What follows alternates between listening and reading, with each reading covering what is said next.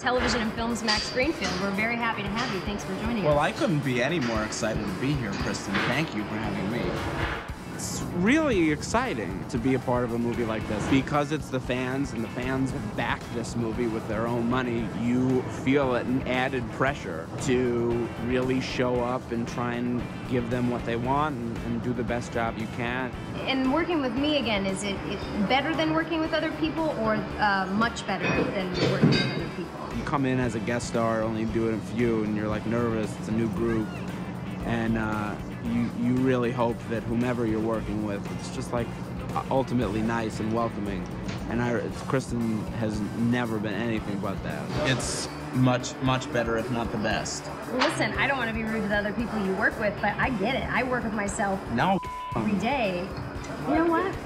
Cheers to that. Yeah, they're all lovely people, I'm sure. By the time I had heard about it, they were past $1 million already. My immediate thought was, I hope I'm in that movie.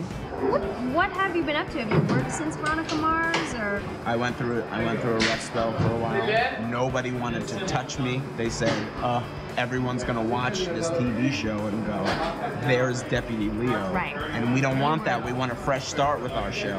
Veronica Mars was probably one of my first big jobs, and it was I think it was my first big job in television, where I actually had storylines and more than 1 or 2 or 3 lines. So then I grew my hair out a little bit.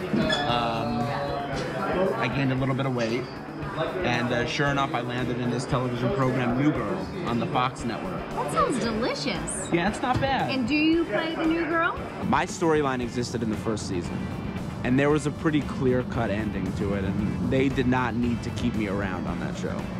And for whatever reason, they kept calling me back. I will literally never forget that, and will appreciate that forever. I had auditioned originally for the new girl. They thought, this is an interesting direction, because again, though, that I brought that high heat. They were into me as an actor, and they said, why don't you read this character as Schmidt? I said, I don't know that I'm right for it. I read the role, they gave it to me. Now I'm on the show. This is interesting, because literally this is the first time I've ever told this story.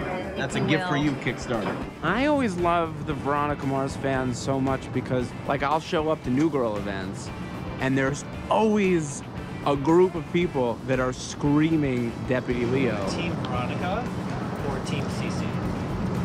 Whoa. And you think, are they not watching what I'm doing on the TV now on the New Girl show? Team Veronica. Only because of loyalty.